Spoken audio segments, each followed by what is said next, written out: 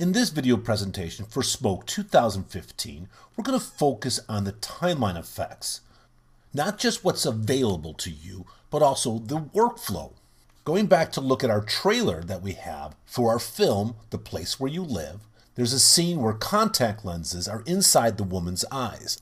The concept in the film is, in the future, you'll look at your computers, your entertainment, your communication, everything will be displayed to you with special contacts that you wear. So for example, if I scrub through the trailer for the film, you'll see several parts where she's looking at a heads-up display. This is all because of the fact that she has these contacts that allow her to see the heads-up display. So let's walk through how a shot like this was actually done. All of it was done in the timeline with timeline effects. As I play back and scrub, you can see in our sequence we already have the live action footage, the close-up of the woman's eye, edited in. So I'll zoom in on this clip that we have here, and I'll use a hotkey to set my in and out points matching this clip. Going over to my media library, I'll start expanding my folders until I find the graphic element called Eye Interface. A great feature is, we close this folder for a second, if you didn't know where the graphic was, you could come down to the search engine and just enter the word eye, knowing that that is part of the file name that I'm looking for, and click the search button, and all the files, all the clips with the word eye in it will be displayed for you in the search result. But here is the graphic element that I want to use as the contact lens. I'll quickly set an endpoint for this graphic clip, and we have our in and outs set inside of our sequence. So I'll hit the F10 key to create a 3-point edit. Now we see the graphic element has been edited above our live action footage. So I want to add a 3D compositing tool onto this graphic to composite it, track it, and make it appear that it's inside of her eye. So I'll go to my effects ribbon and I'll choose the action tool. The action tool is a very powerful 3D compositor. And there's many different elements you can access of the action tool directly here in the timeline, such as the axis, which is what's going to control the transformation of this layer. So I can obviously move it in Z space, I can move it X or Y, we can rotate it in 3D space and scale it if we needed to. If I go to the surface properties, I can come in here and start to change the blend mode. Now, I'm very familiar with the smoke or flame blend modes, if you will, and I can choose one of these. But if you're more familiar with the Photoshop blend modes, click on the blend mode option and choose Photoshop. Now you'll see all the Photoshop blend modes. Use these if this makes you feel more comfortable. I'll choose screen as the blend mode. And then I'll take the transparency for this layer and drag this down to about 75 or 80. Now I want to step into the action tool to access everything it offers me, to be able to track this element, animate it, and so on. So we're going to choose the editor button, which brings us into the editor, and I have a 2-view layout right now set up, where on this side I've got my schematic view, and this side is the end result of the action tool. You'll see by default you always have a camera in the action tool. And when you apply the action tool in the timeline, such as we've done here, you also have a light. If I go to the setup mode and turn on shading, you can see the light is going to affect the layer, which is our graphic element we're using as our contact lens. I'll turn off shading for right now, and I'll just move the light out of the way. We're not going to be taking advantage of the light in this composite. Later on, we will look at the lights in depth. And as I said, you have a default camera. If I want to access that, I can manipulate the camera in 3D space and so on. We'll leave the camera set to its default parameters. Let's select the axis that is applied to this image. Just like out in the timeline, once again, I can rotate it and I can manipulate it all in 3D space. In fact, this flat image that is the contact lens can now be converted to a 3D geometry. So over in my surface parameters, I'll change it from reading flat to being extended by cubic. Now I can go into my vertices settings and subdivide my actual object. This allows me to come in here and select a vertice, such as the very center one, and I'll start to manipulate the Z position. Let me rotate this once again so you can see exactly what we're doing. So here I am bending and manipulating this image to match the shape of what a real contact lens would look like. I have different control points that I can bend, manipulate, and continue to alter and change in 3D space. Once I'm happy with the shape, I'll undo my rotation for the layer. Now we want to track the layer so it follows the camera movement and her movement in the footage. So with the axis tool selected, I'll step into the tracker. You'll notice by default I get one tracker box, and I'll pick this up and I'll position it somewhere right around the corner point of her eye. Looking at it, you might think there's not enough information for Smoke to be able to pull a good track on this.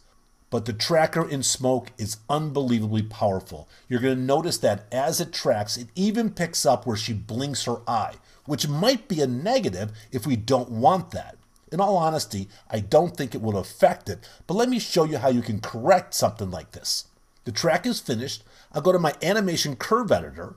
I'll turn on a filtering option so that anything that is animated will automatically expand and be shown inside of my curve editor. Then I'll go to my keyframe controls, and I'm going to region select all these keyframes. Here you're going to see several different math operations that we can use to refine and alter our keyframes. I'll choose the simplify option and just start to manipulate it to soften and simplify how many keys we're going to have. Then if I want to take it further, I can go to where the actual bump, if you will, is taking place, and I can region select just those keyframes and delete them. And do the same thing for the other area where the eye blinks. Move forward one more frame, I'll select just this keyframe, and I'll delete those. Now if I scrub through, you can see we've got a really nice track following the movement of the eye. Now I want to save this tracking data because I can repurpose it later if needed. So I'll choose the Save button, and I'll name this Track Contact Eye. I'll choose Save. That data is now available to me whenever I'm using a tracker later inside of my shot or during my edit. If I choose Return, we step out of our tracker and we're back at the Action Tool level. You can see our contact lens is following the movement perfectly. Now we want to manipulate the size and the rotation of this graphic. To do that, I'm going to add another axis into my flow. I'm going to connect it in a parent-child relationship. Then I can select that axis, the new one, and I can scale it down, reposition it where I want it to be for this eye. And we can scrub through to see if we like our positioning. Now in this action tool, I could very easily duplicate this element and these axes and then reposition it to be over this eye. But what we also want to do is animate the focal change, the focus change inside the shot from one eye to the other eye. So I'm going to want to have two individual layers in my timeline, one layer for each of the contacts, the left and the right. So let's choose Exit to go back out to our timeline. Now my clip with the action tool is still selected, so let's go over to our effects ribbon and let's add a blur tool. Now we want to keyframe the blur amount to match what is happening in the live action clip. So at the first frame, this contact lens should be very blurred. So I'll take the amount for the blur and start to increase it. Right away we notice that we are blurring everything, not just the contact lens. Well, that's because our blur tool has been applied after the action tool. So it's blurring the end result of the action tool, and that's not what I want. So I'll just pick up my blur tool and drop it before the action tool. Now we can see the blur is only affecting the graphic of the contact lens. So with it selected, I can really blur that out to match the blur of the live action footage. Then we want to scrub forward to where the focus changes from one eye to the other, just about right here. So I'm going to right click and set keyframes for both the height and the width of our blur to maintain the value, and then move forward just a couple more frames, and we'll bring this down to a value such as 10. We want a little bit of a blur happening, but not nearly as much as happening in the first frames. So that looks great. Now let's duplicate this later and shift the contact lens over for the other eye. So I'll make another copy of this clip with the action and the blur tool and place it on top. Then I'll select the action tool and step into the editor. Now I'm going to select the axis that's controlling the position for this and just start to position it so it's going to be over here by this eye. I can use the parameters down below or the manipulator right in the viewport. We can rotate this a little bit if we need to. And I'll scrub through and see how it's working. Okay, this is looking great. Let's now exit this action tool. Let's alter and change the keyframes for this new blur on the top layer. So at the first frame, we want this keyframe to be at the value of 10. Then I'll jump to the next keyframe, and again, I want the value to remain at 10 here. And then we'll move forward to the last keyframe and take that value up to 41 to match the blurring in the live action footage. So as we scrub the clips now, we can see both the contact lenses are following the proper eye. We have the blur switching, changing to match the live action footage. But now we want to take this one step further. I want to animate a mask to follow the blinking of the eyes so that the contact lenses are displayed only when they should be. So to do that, I'll select our bottom live action clip and I'll make another copy of that, but I'll drag it above everything else. Then I'll go back to my effects ribbon and I'll add a garbage mask to this top clip. Now I'll go into the editor for the mask and I want to look at the incoming footage. I'll work on this eye first. So I'm going to choose the add option and I'm going to draw my mask around this eye like so. As with most typical mask tools, I can use Bezier handles or control points and fine-tune the shape as I need it to be. Now we can look at the actual end result of the matte. First thing I want to do is switch this to be an outside. And I also want to add a little offset, a little softness to this. Let's go back and look at the incoming footage once again. We obviously want the mask to follow the eye again, but instead of tracking this again, let's just load the tracker that we saved earlier. So I go into the tracker, and instead of processing the track again, I'll choose load and select the tracker that we created. Now we're able to repurpose what we did earlier. So now the mask is following the eye perfectly. Now we'll manually animate the mask shape to follow the blinking of the woman's eye. So I'll go to the frame right before she starts to blink her eye, and I'm going to choose Set Key. This is going to set keyframes for all the parameters of my mask. Then I can go forward several frames to where her eye is wide open again, such as here, and choose Set Key again. I'll do the same for the other blink a little later, right here. So right before she blinks her eye, I choose Set Key. I move forward several frames where the eye is open all the way again, and I choose Set Key again. Then I'll jump back several frames where the eye is totally closed. And then I'll just animate and manipulate the control points of the mask to follow the eye closing. I'll move forward another frame, and I can adjust the keyframes if needed to make sure I'm following the eye opening. There we go.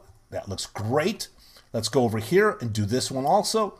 So I move to where the eye is totally closed. She doesn't close her eye nearly as much as she did on the other blink. But let's just drag this down, manipulate these like so. And as I scrub through frame by frame, it looks great. So now I've got my mask matching the blinking of the eye. Now I want to duplicate this mask and reposition it over here. Once again, I'm going to go to a 2-view layout. I'll set this one to be the schematic view for the mask. And you'll see there's the axis that controls the mask, and there's the actual geometry, the mask itself.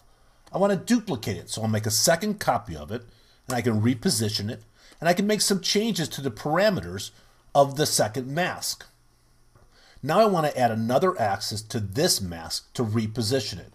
So I'll just click Add Axis, drag it in again to build a parent-child relationship. I can reposition its center point to be right in the center of that, and we can take this mask and just move it right over to this eye.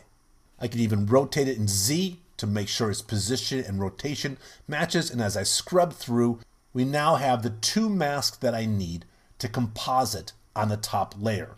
Taking a look at the end result, you can see that's the mask we're going to use. I'll choose Exit. I'll turn on the compositing option for this top layer. And as I scrub through, we can see we just recreated the contact lens effect we saw in the film. I can go to a 1-view layout and even hit the playback to let this play. That's 4 layers of footage in my timeline with multiple action tools, multiple blur tools, masking tools, tracking. All of that is going on these 4 layers, and I can play it back without even processing any of it. This is a great example of the new performance enhancements in Smoke 2015.